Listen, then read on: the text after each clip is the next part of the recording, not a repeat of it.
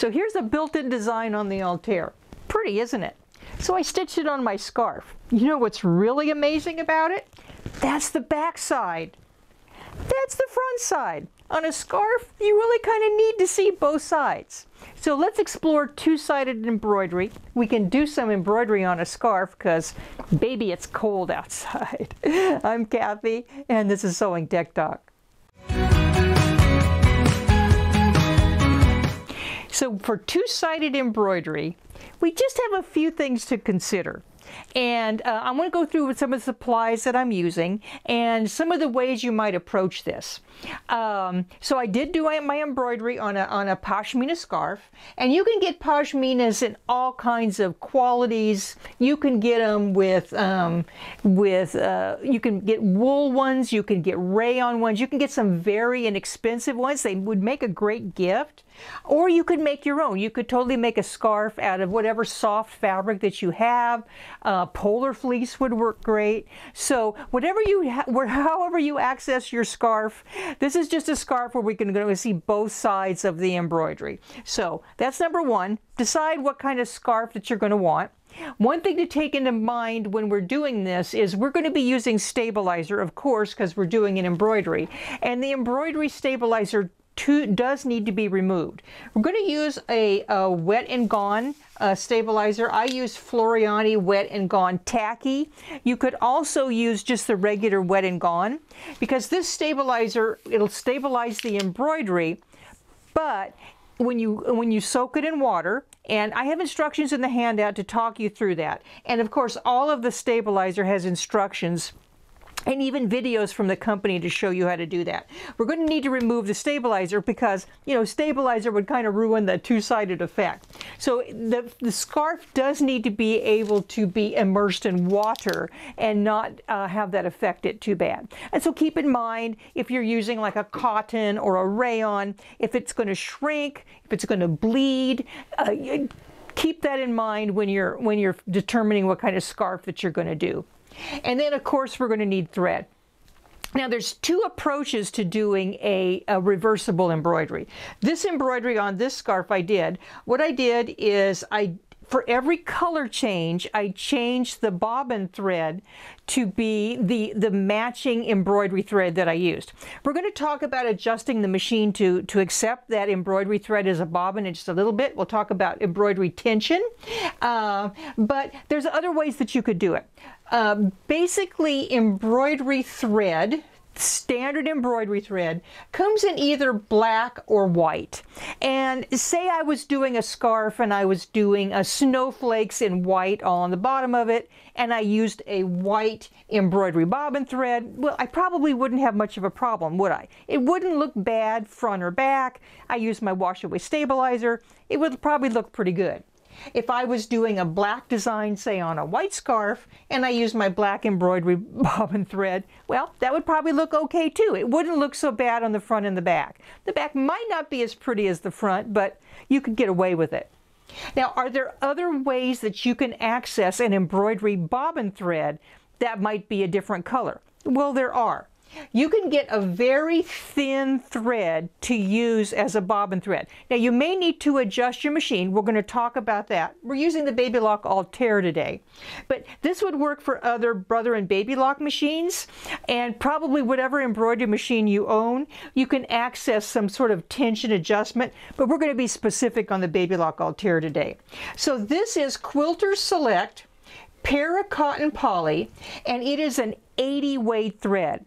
Now, your embroidery bobbin thread, it's typically around a 60 weight thread, but this is a very fine thread, and you can kind of get away with using it as a embroidery bobbin thread. And why do I bring that up? Well, it comes in a whole bunch of colors. So if I use this as the bobbin thread and I was using a spring green embroidery thread on the top, well, it would probably look pretty good on the back. Wouldn't necessarily be totally reversible, but it wouldn't have the effect of having the back look different. So let me give you a visual about what a traditional embroidery looks like. So here's an embroidery I did on a garment, and I hope you can see that here's that white embroidery thread on the back. Now, you can see that it's white. Here, the embroidery thread's coming to the back, and that's what an embroidery is supposed to do. The embroidery is supposed to come to the back, and it's supposed to be an unbalanced, uneven stitch. Why? Because you don't want that bobbin thread to pop up to the top. That would kind of spoil your embroidery. So embroideries are designed to have that top thread come to the back just a little. Well, that kind of ruins the effect of a two-sided embroidery. So if we want to do a two-sided embroidery, we're probably going to need to balance our tension in embroidery, which is something that machine is not set up or designed to do when it comes out for the factory, and we're doing our traditional embroideries. Now, we can totally do that, and if we're changing the tension just a little bit, but we're not going to change the tension on our machine for regular sewing and regular embroidery. So how do we accomplish that? Well, the first thing we need to do is we need to do a test. And let me show you how I set up for a test. Now, here is basic embroidery bobbin thread. Here's that 80 weight, like I said. But if we're doing an embroidery and we want it to be truly two-sided, we're going to need a bobbin wound with the embroidery thread that we're using on the top to use on the back. Because we're going to try to get this to look the same on the front and the back. So for every color in your design, you're going to need a bobbin wound with that thread. Now, one thing, the reason I'm using the Baby Lock Altair today is because it has two features that I'm really going to use when I'm doing my two-sided embroidery.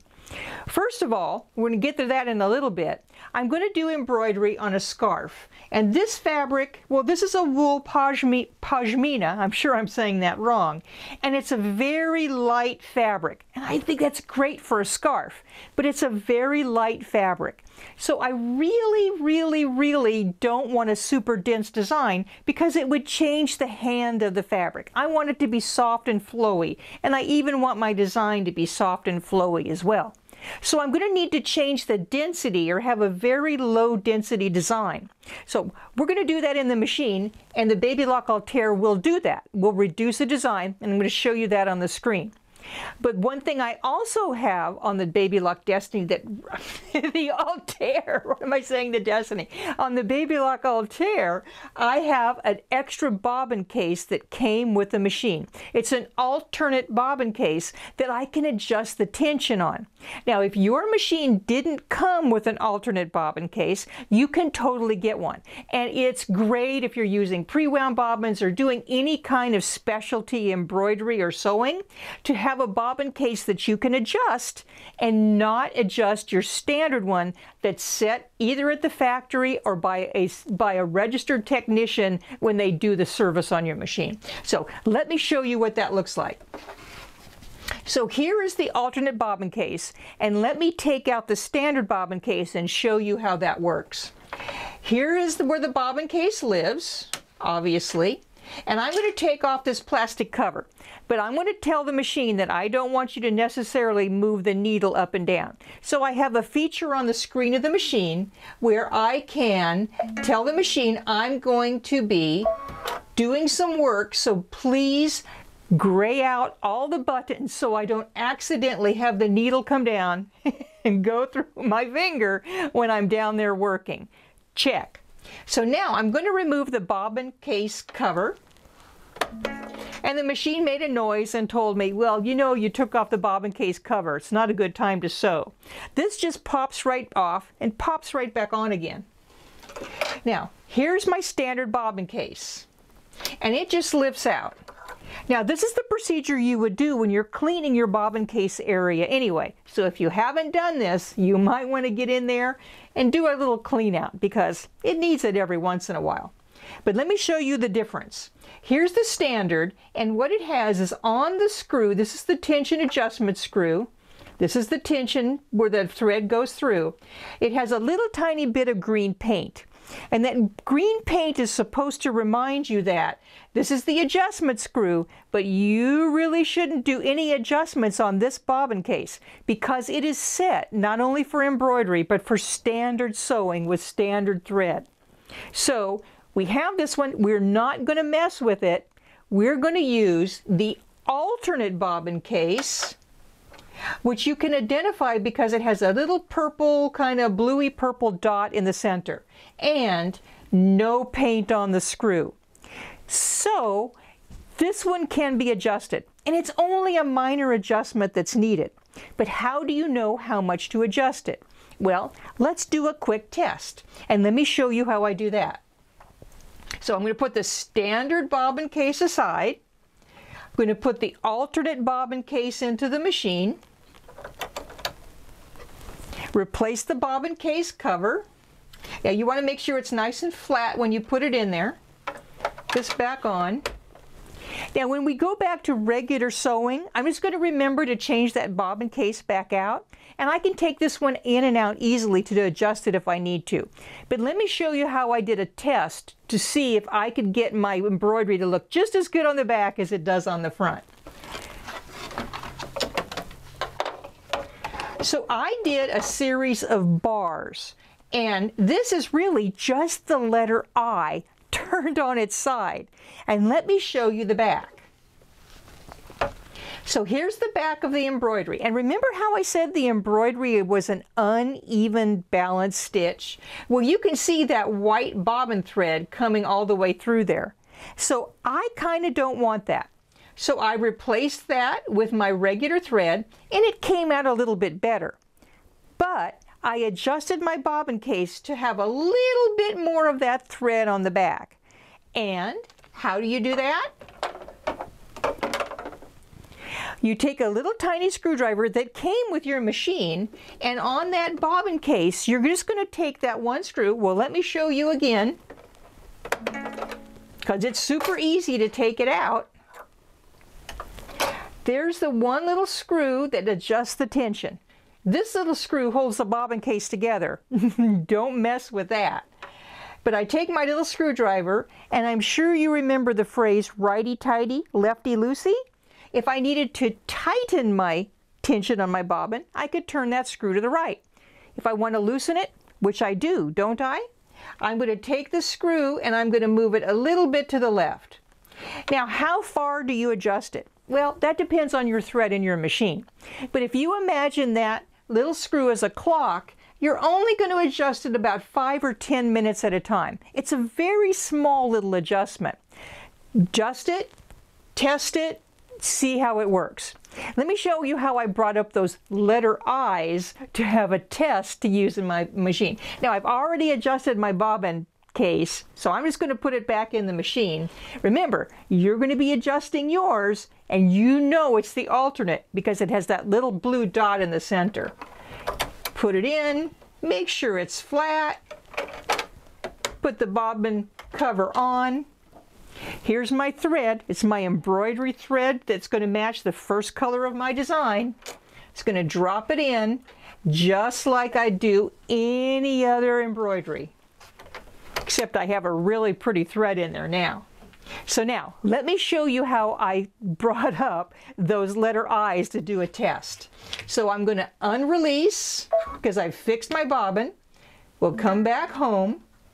Okay. In embroidery, you go to the fonts, pick a basic font. There's that letter I. Set. Well, I'm going to turn it on its side. Or it doesn't matter, you can do it any way you want, but this works for me. And I'm going to use my border feature to repeat the design to get a whole bunch of those letter I's, spread them apart, and then that's what I'm going to use for my test. Now when I stitch out my test, I made notes, and I used my little pen to make notes after I did each little test, just to make sure I remembered exactly what worked. Because you can also, besides adjusting the tension on the bobbin, you can also adjust the tension on the top, on your top thread. And you might need to do both. So let me show you how that works. Now, if I'm adjusting the tension on any one of these different bars as I stitch them out, I have two places in the machine to adjust that. So I'm going to go to embroidery. And down here in the bottom, if I'm going to adjust the tension on the top thread, I might want to loosen it, right? So if I come down here to the little scissors and the little thing that looks like a stitch, There's the embroidery tension right there. And I can take that and I can reduce that tension on that top thread. Once again, when I do my sample, I stitch it out, I'm going to make a note of how I change that in case I want to come back later, because this adjustment doesn't stay when you go to another embroidery. It's just for that one particular embroidery that you're using. Now, what if I'm doing a whole bunch of different designs and I want them to be two-sided? I can go into the settings and change the universal embroidery tension and loosen it just a little bit as well. Now remember, when you do that, if you do it in settings, that stays. So you want to remember to change it back, just like you're going to remember to put your standard bobbin case back in.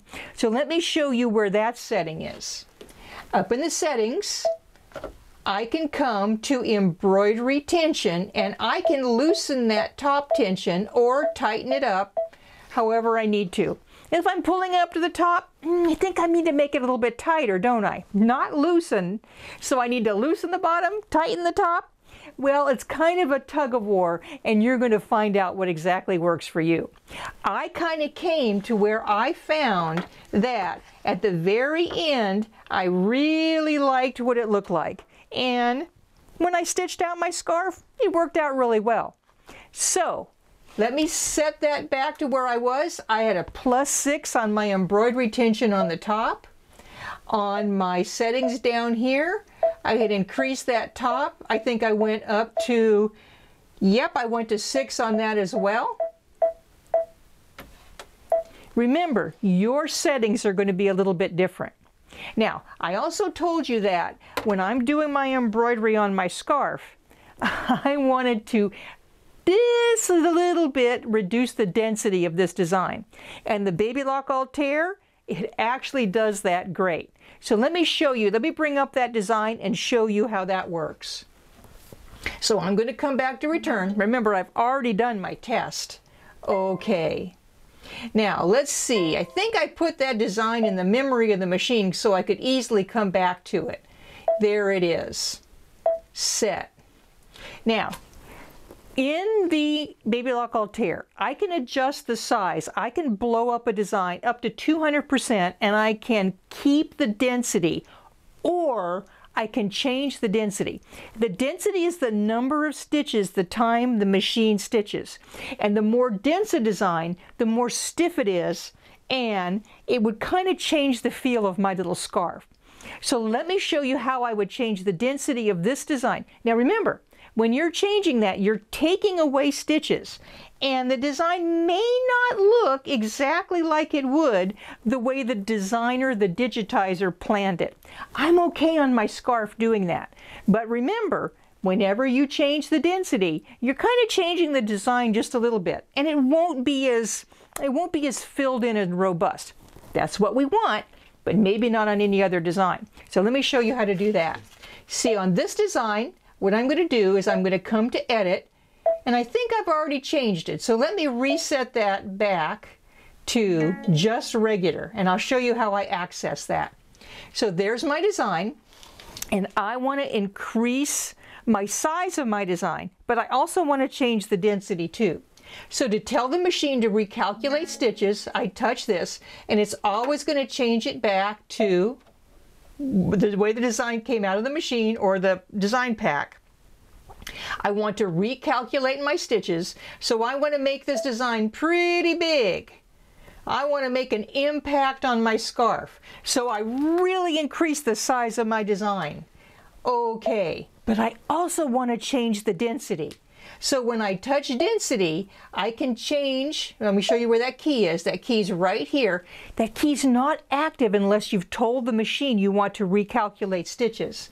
So when I touch density, I can take that design down to, I'm going to go down to the maximum, which is 80%. And it really stitched out pretty, but it's really soft.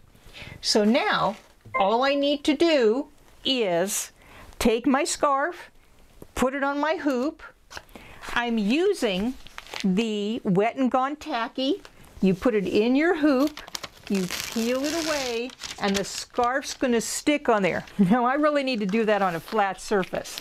So I'm going to go hoop up the other end of my scarf. When we come back, we'll get started doing that first color, which is gold. And remember, I have a matching gold bobbin. There's a couple other things I want to tell you to get a really good looking design on the back and the front.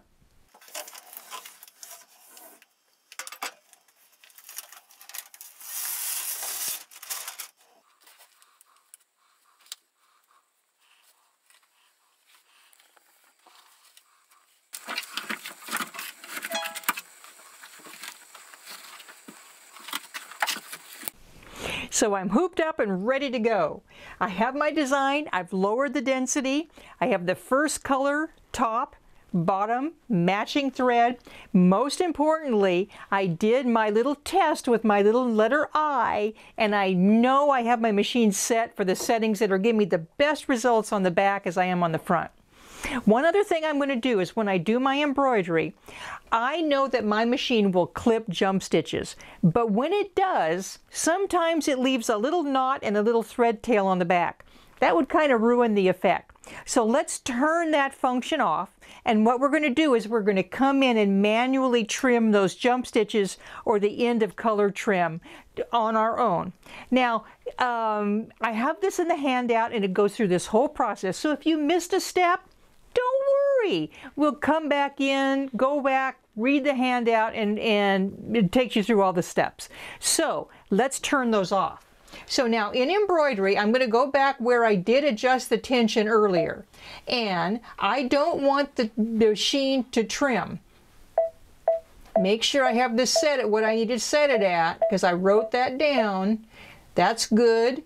The blue indicates that that's a function that's going to go, but I don't want that. So I've turned off my trims on both the end of the color and within the design. It won't do any trimming. And I'm going to come back and do those a little bit later.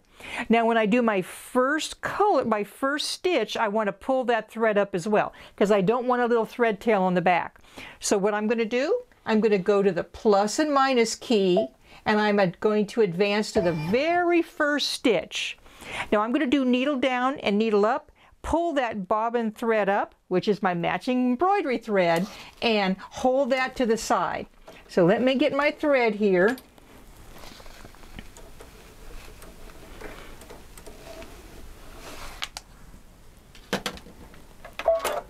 Go needle down, needle up, raise the presser foot, and it's going to pull up that bobbin thread. And I can pull that off to the side, and I can hold that for the very first couple stitches. And I won't have that thread tail on the back. Now when I do that for the next colors, I'm going to do the same thing as well. And when I finish doing it, I'm going to come in and manually trim my threads. So are you ready? Let's do some two-sided embroidery.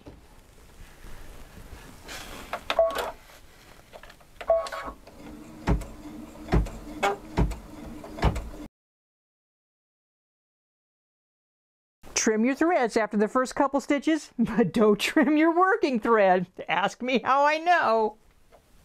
I'll see you in a little bit.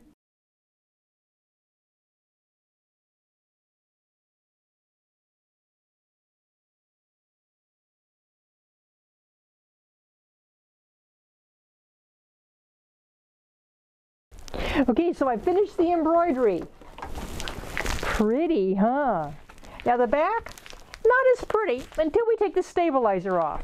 So what you're going to do on the back is peel this away from the stabilizer, remove as much stabilizer as you can, and then you really need to soak it in warm, not hot, not cold, water for at least overnight. It takes a while for this to dissipate.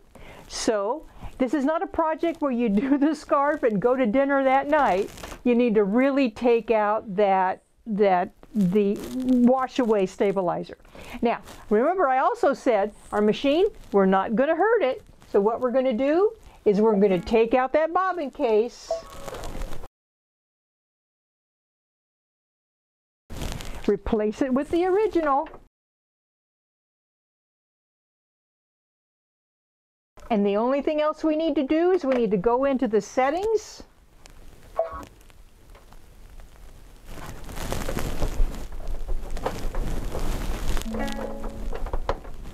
Go into the settings and take that embroidery tension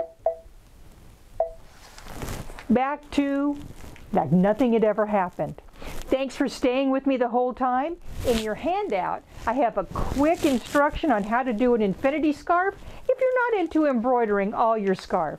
I'm going to send it off to George. Thanks for watching me today. And two-sided embroidery, just a couple things to think about, but it's really kind of fun. Thanks, Kathy. As usual, that was an incredible presentation. The Baby Lock Altair is dollar for dollar the most advanced machine in the industry.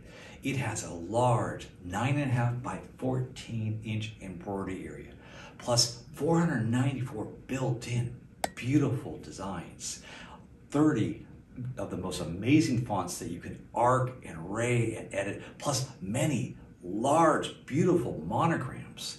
You have the ability to create a design without a computer. With the IQ Designer, you can take an image from a phone, send it to the machine, and it turns into beautiful embroidery instantly. You also have an automatic applique creator to create great borders around names and other embroidery designs. Plus, of course, we love our never miss needle threader, and it also cuts all the jump stitches that you want. Now, it's not just for embroidery. This is an incredible machine with 11.25-inch opening. It also has a automatic fabric sensor. This fabric sensor senses heavy fabric like denim and sews automatically from there. It will also sew on lighter fabric like tricot. It will sew elastic. It's incredible. Now, for the real difficult fabric and for quilting, it has a digital dual feed with a belt system that controls all fabrics perfectly. It also has a laser guide, so you can guide for that perfect seam allowance. It's incredible. As I mentioned, this is dollar for dollar the most advanced machine in the industry. We have a special package right now. The total package value is $14,999, but we have it on sale for $8,999. We're offering free shipping across the country, as well as we have interest-free payments of under $188 a month. But that's not all. We have a special bonus for a limited time, and while supplies last, we're including 63 spools of beautiful embroidery thread, 2 separate design collections by Anita Good Design, which has over 600 design files in all different styles.